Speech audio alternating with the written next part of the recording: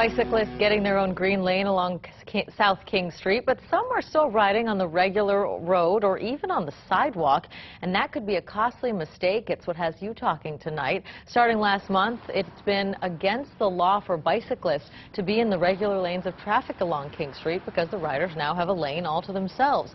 And riding on a sidewalk in any business district is illegal. That could result in a $72 ticket.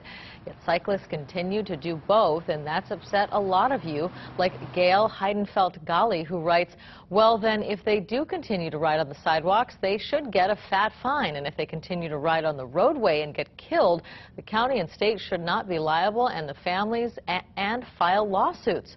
Janai wants to scrap the whole thing, writing, get rid of that now before someone gets hurt or worse, and it won't take long. Avery Jamora adding, I am a biker. I ride the track every day. I am going to complain about knucklehead bikers that still ride the sidewalk and far right lanes. You make the good ones look bad. Get with the program.